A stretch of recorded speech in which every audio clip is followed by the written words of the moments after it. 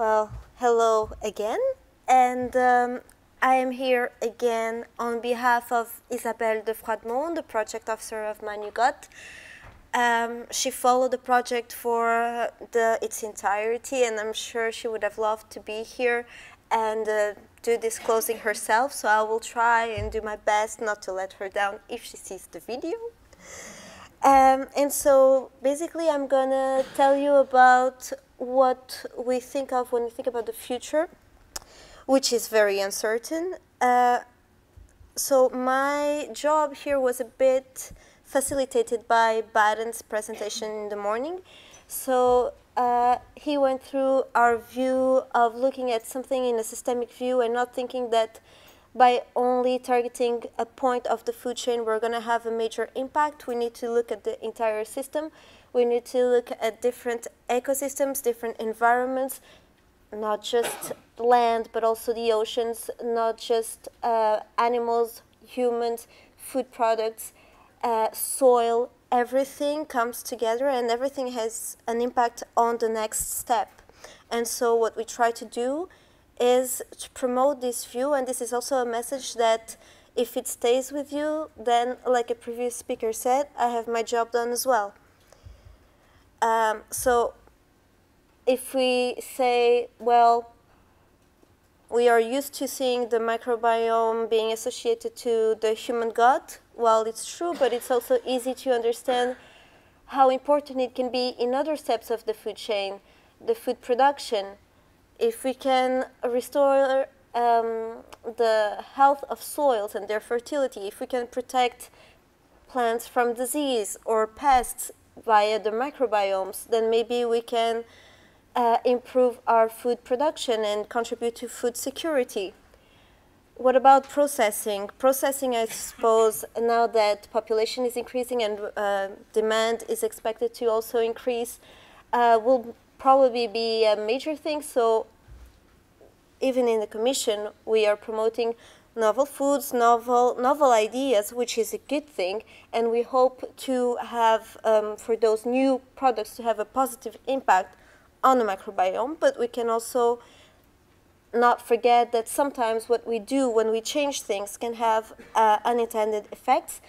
So for example, there's the Trehalose example that's coming up now, and that's very interesting. For instance, so we change our food. 20 years ago, we started adding ubiquitously a sugar to improve texture and so on. And 20 years later, we're finding a correlation, okay, not a causation, but still a correlation, that gives Clostridium difficile a competitive advantage, something that we used to be able to fight on our own. Again, it's a correlation, but just to say that we need to be careful about the changes that we make, and we need to follow these things long term. Well, healthy people, I guess that's the most obvious for most of you here. Basically, the hope is that if we can modulate our microbiomes via what we eat, via our diets, we can improve our health. And then also waste streams, it's also a part of it, because more and more studies are including searches of community of microbiomes that can actually digest biowaste, which includes food waste, to turn them into added value products. So this would also contribute to reducing food waste, which is also one of the Sustainable Development Goals. So to halve the per capita food waste by 2030. Now, the microbiome is, everywhere and so broad, and it's so complicated, and it's just too much, and we cannot really hope to do anything about it on our own. We need collaborations, not even just within the EU, but also with our international partners, and this has been actually called for by two publications, and we responded to that. Baden also talked to you this morning about the International Bioeconomy Forum. So this is still kind of a baby initiative. It's just starting to take its first steps. It has two running working groups, one on the microbiome and another one on ICT, 2 more will hopefully be established this year in Canada. That's on plant health and also on forestry. And why am I bringing this up again? This is because also in November we will have a coordination and support action that's meant to support both microbiome RNI and the IBF. And so this is also an invitation. So I am not really allowed to disclose any identifying information about the projects, which is a shame. But in any case, it is expected to start at the beginning of November. So as soon as the information is public, I would hope that every one of you would try and see how they can get involved, because among other things, the CSA is very much expected to contribute to bring coherence in issues like standards, protocols, methodologies. This includes the human gut microbiome, of course, but it expands, it goes way beyond, it goes into every ecosystem. So meaning that any researcher that's doing anything with microbiology can contribute in a way or another. And also international networks. I mean, this is another big expectation, that people will be able to come together, share knowledge, share data, and even create maybe a platform, who knows, that makes it easier for everyone to just achieve progress faster. Then we also will be launching 4 innovation actions. They will start between November and January. They are also expected to develop commercial applications to respond to food systems microbiome, and they will be very different, the 4 of them. And so we will cover marine, we will cover land, aquaculture, agriculture, big data, and I also hope that you will hear more about them once they are public. So for 2019, we have, so this is the difference. So for the 4 innovation actions are from a topic that was calling for food systems microbiome applications. So it was very easy. If you were looking for topics that were related to the microbiome, you would easily see, okay, this one is very interesting for me. But another message that I would like to pass on is that these big projects sometimes don't have microbiome on the title, or it's not really directly visible how it can be related. But people find a way. So also in 2018, we will have another 2 innovation actions on a bio-waste topic, and both of the innovation actions also include work packages dealing with the microbiome, trying to find the best communities to tackle the issue. And another one with 4 projects is personalized nutrition. So it's also there. This will happen in 2019. I mean, it's up to you to decide whether this interests you in any way, but here is the information. We will have one for innovation actions on alternative proteins for food and feed. This includes microbiome applications, of course.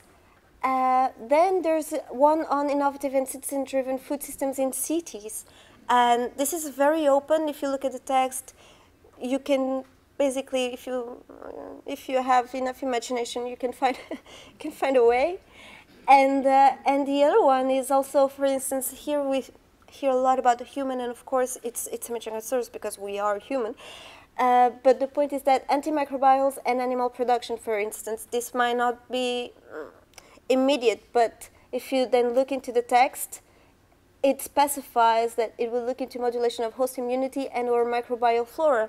So what you find that works for the human gut may be very valuable for other systems, and it would be great if we would break all these cells and differences, and thinking that I'm only working on humans, so I don't even expect how this could be useful for anything else. It can very much, and sometimes people are doing the same thing, using the resources twice to do this exact same thing in a human and in a cow, and maybe, this could be prevented.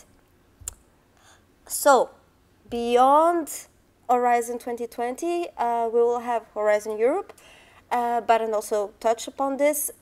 We are not quite sure what's going to happen. We don't know at this point how the microbiome will be represented in Horizon Europe. We don't know if it's going to be at the level of a mission or if it's going to be something that's completely cross-cutting and it's just going to be present in most missions. But we also are looking out at you to tell us what's the right direction. I mean, it's very, very complex. There are so many different species and combinations of species, and we have now the technology to map, to sequence, and we can know what's the composition of the microbiome of a specific individual and so on. Should we continue to do that? Should we do that for soils, for plants? Is that the way first, to do the base first? But what about then all the interactions and all the functionalities? So you look at us for funding, and we look at you for suggestions and directions as well. So this is also an invitation to take part of the conversation. So it's very clear that this is not a crazy idea of the Commission, that the microbiome is very important in every aspect. It's for, of course, plant production, but also energy, climate, health. It's just everywhere, and this is why we can expect to hear more and more about this. So we should also be careful about, what's too trendy. So we should tread carefully. So basically, my point is that we don't know. We don't know what's going to be the future. We look at you, and we hope that that you will respond to the call and actually give us nice ideas. And my final call, and then I'll let you go, is I actually met Yolanda for the first time this June at the 7th International Human Microbiome Consortium meeting. And it was a great meeting. And there was the launch of the World Microbiome Day. So then there was this invitation to make this an annual event, to not let it die. And there was so basically inviting people, do something in 2019 and 2020. So here's an open invitation. Then you look at me and you're asking, are you doing something for the World Microbiome Day? I hope so. We will let you know. But irrespective, if you have a meeting that can be squished around that time and you can make a reference, just to not let it die. This would be also very good. Upcoming events, which are very relevant. I will stress the Bioeconomy Conference because there's the revision of strategy that's been just adopted by the European Commission. The Canada event. First we have also a Warsaw conference on microbiome. We will be represented there as well. And our IBF Canada event, which I hope you will hear from and will participate in future activities. And this is it from me. If you have any questions, I will be happy to take them.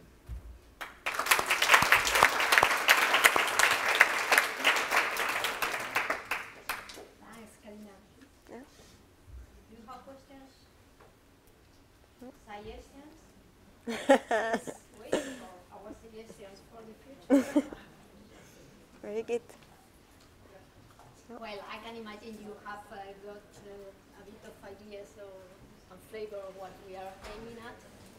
Yeah. Serve all this number of conference on tourism.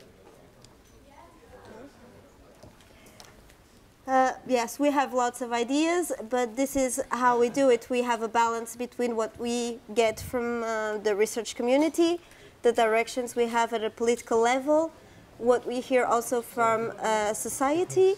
So we bring it all together. And so I will keep you posted, but I also hope to hear from you. This is my message. Yeah. Something else? If not, thank you. Thank you very much, Greg. Very good.